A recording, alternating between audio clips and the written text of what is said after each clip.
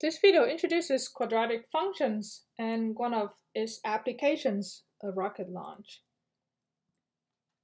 A rocket trajectory actually forms a shape that is called parabola.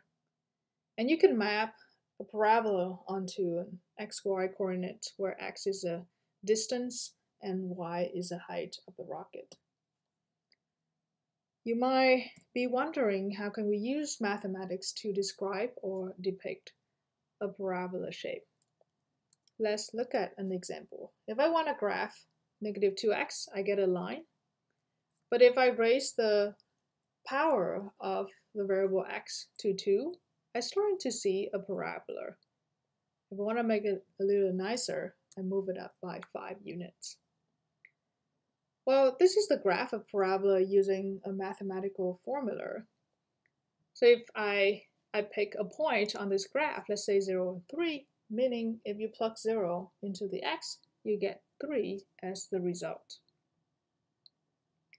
So if I expand the x minus 1 square and I distribute the negative 2 onto the x minus 1 square, I will get a different formula, 2x squared plus 4x plus 3.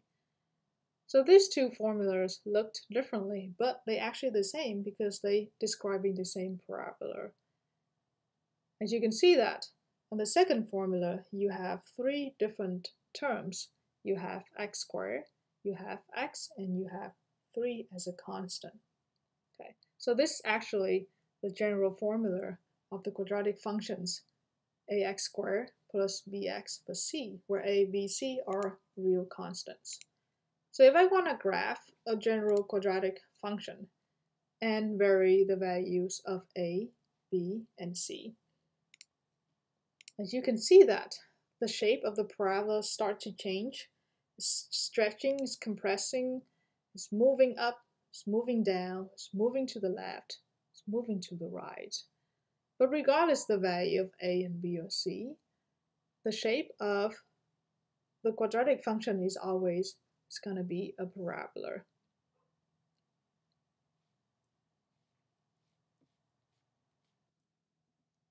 Now that we already established the general formula of quadratic functions, we know that x is the independent variable in this application is describing the horizontal distance between the rocket and the launch station.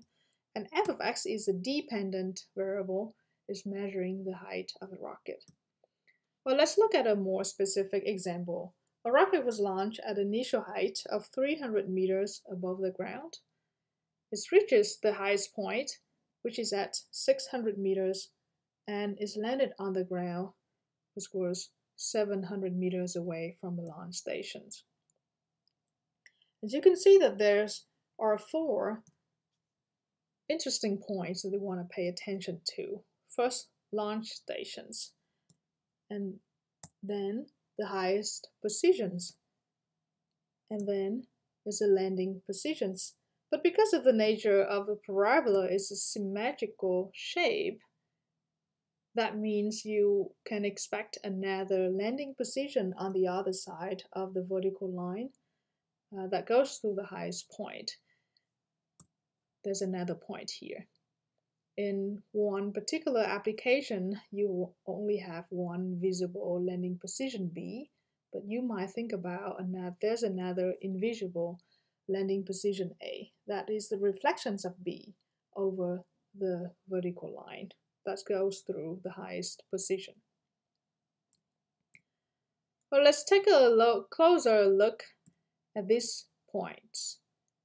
First, the launch stations where you launch the rocket at the beginning. That means the distance of the rocket and the launch station is 0. X equals to 0. How can you find this point C? You just plug 0 into the functions, and then the point that we find is 0 and C, little c. How can we find the landing positions? Again, landing positions are the positions where the height of the rocket is 0 because it's the points where the rocket reaches the ground. Which means f of x equals to 0. how can we find a and b? We just set f of x equal to 0 and we solve for the quadratic equation ax squared plus bx plus c equals to 0. Now go to the highest positions. Again, the highest positions is the point where a and b are reflected, meaning it's actually the midpoint between a and b. We know how to find c, which is simple. How can we find a and b, which are the landing positions? So finding landing positions is the same as solving quadratic equations, which is the same as finding values for the variable x, such that the equation is true. Let's look at an example. If you look at the quadratic equation x squared minus 3x plus 2 equals to 0, you want to solve for x. We can tell that x equals to 2 is an answer because if you plug 2 into the equation, you get a true statement. Also, x equals to 1 is another answer because again, if you plug 1 into the x's, you have a true statement. The question is, how can we figure that 1 and 2 are the answers? Use some algebra. We can use some algebra tricks in order to derive a formula that can help us find the solution to the quadratic equation ax squared plus bx plus c equals to 0. That formula is called quadratic formula. This is the quadratic formula using information of a, b, and c are the constants, coefficients constants of the quadratic functions. Let's look at the same example. We know a is 1, b is negative 3, c is 2. Plug in a, b, c into the formula, we can find x equals to 2 and 1. So we found the same solutions, which means this formula works. All right, let's look at how a quadratic function depicts a rocket trajectory. We know the launch station, highest point, landing positions, which is found the formula that can help us find landing positions x1 and x2. And the highest positions, again, is the midpoint between the two landing positions, which means if you use the midpoint formula, because when you combine x1 and x2 and divide it by 2, then you get negative b over 2a should be the point where the rocket, positions where the rocket reaches the highest point.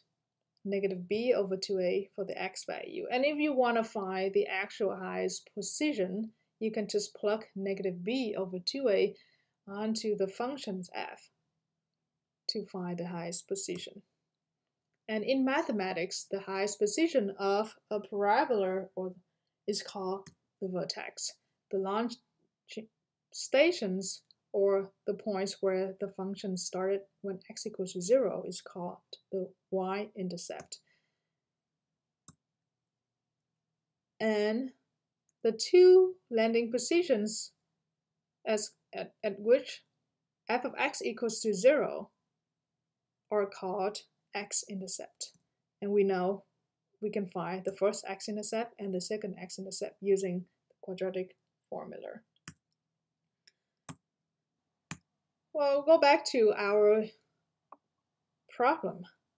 And using all the information that were given, we can find the function that measures the height and the distance of the rocket. F of x equals to this is quadratic formula where x is the distance and f of x is the height. And you can see that the rocket's moving from the initial height, go to the maximum height, and goes down to the landing positions. Again, this video introduces an applications of quadratic functions. How can you use quadratic functions to describe a real-world applications, or how can you use mathematics to explain the nature of the world?